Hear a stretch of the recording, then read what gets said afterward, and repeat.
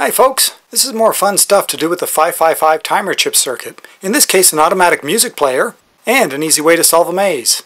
I'll start with the maze solver since it's quick. In my first video on how to make the 555 timer circuit, I showed this simple music keyboard. It was simply a wide pencil mark on a piece of paper. Notice what happens when you run the playing wire along its length. The frequency increases as you go in this direction. Now here's the maze I made by simply drawing on paper with a pencil. The idea is to find the path from start to finish. You could just find it using your eyes, but what about using your ears?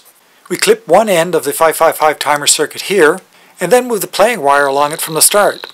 If the frequency goes down, then we're headed in the wrong direction, away from the finish. If the frequency goes up, then we're on the right path.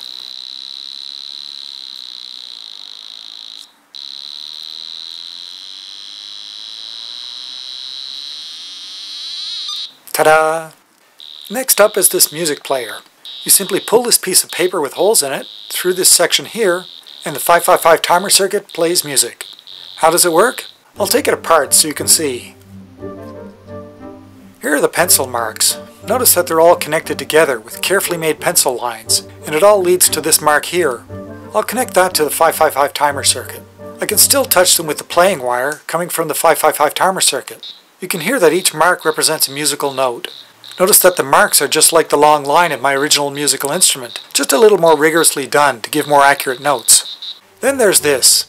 There are 11 pencil marks, and for each one there's a loop of bare wire hanging down from these thumbtacks. They're all connected to this one wire going to this alligator clip. I'll put it down so that the wire loops all touch their marks. Then I'll fix the whole thing in place with these rubber bands. And then I'll connect the playing wire to the alligator clip. And now you can hear the sound. So instead of one playing wire touching one mark at a time, I have 11 of them. I'll unplug the circuit for now. Next I have this long sheet of paper with holes in it. All these holes represent the first part of the song Green Sleeves. I'll put the paper in place. As I move the paper along, you can see it exposes one mark at a time below it. When it does, the playing wire loop for that mark makes electrical contact with the mark. I'll plug the 555 timer circuit back in so you can hear it. I'll pull the paper along. The holes are even different lengths, so the notes will be played for shorter or longer times. I want to talk a bit about how these marks were all chosen to represent the notes so well. For this one from my first video, I just made an even width line and divided it into 14 same length segments. That doesn't represent the notes very well. There's actually a formula you use for the 555 timer circuit to get it right. In case you haven't watched the first video, this 555 timer circuit sends square waves to the speaker. The waves can be high frequency ones like this, or low frequency ones like this, or anything in between. In that video I pointed out that one thing the frequency depends on is the resistance of the pencil mark from this alligator clip to the playing wire. But it also depends on the resistance of this other resistor called R2, and the capacitance of this capacitor called C1. Here they are in the circuit diagram that I used in that other video. The formula for the frequency it puts out is this. With this formula, given the resistance of this resistor R2, and the resistance of this pencil mark, and the capacitance of the capacitor C1, we can calculate out the frequency. For those unfamiliar with musical notation, the notes are given various letter names in combination with other symbols, though I'm using just the simple letter ones. Looking on my piano, I'm using C, D, E, F, G, A, B, and then repeating the letters one octave higher, C, D, E, and F. We already know the frequencies for the musical notes. We looked that up online. What we want to know is what resistance to use for the pencil marks. That tells us how long and how thick to make those marks in order to get the notes. So, using simple algebra, I rearranged the formula so if we know the desired frequency and capacitance of this capacitor and resistance of this resistor, it'll spit out the resistance needed for the pencil mark. Ugh, what a hideously complex formula. So I plug it into a spreadsheet and forget about it. In this column are the names of the desired musical notes. In this column are the frequencies for each note, and the formula is in this column. It displays the needed resistance for the pencil mark to get that frequency, or note. Just to be clear, those resistances are what's needed from the alligator clip to the playing wire. At the top here are the capacitance for the capacitor C1 and the resistance for resistor R2. These are what I used in the formula. They're there so we can easily try different values. The negative resistance values just means that R2 is too big. If I make R2 10 kiloohms instead, for example, then the numbers become positive.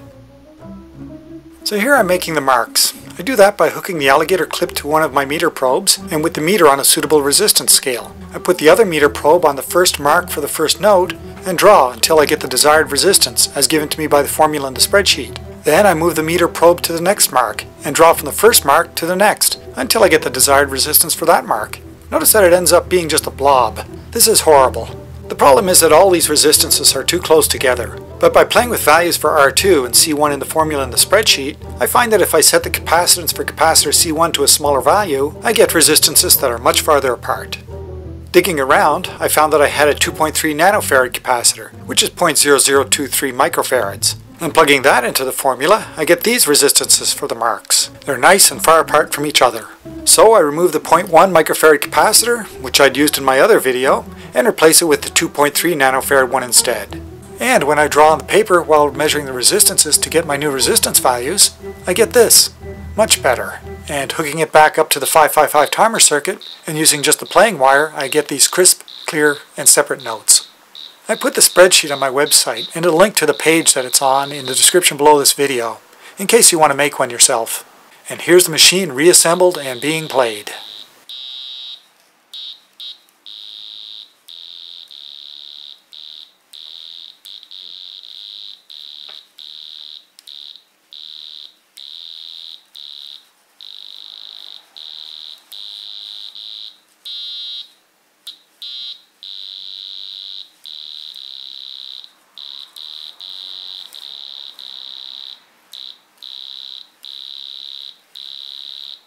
Well, thanks for watching. See my YouTube channel, rimstar.org, for more fun videos like this. That includes the first video I kept referring to, the one that shows step by step how to make this 555 timer circuit. Another on using rainwater to power a piezoelectric crystal and light an LED. And one on using a Fresnel lens from a rear projection TV to make a solar cooker. And don't forget to subscribe if you like these videos. Or give a thumbs up, or leave a question or comment below. See you soon.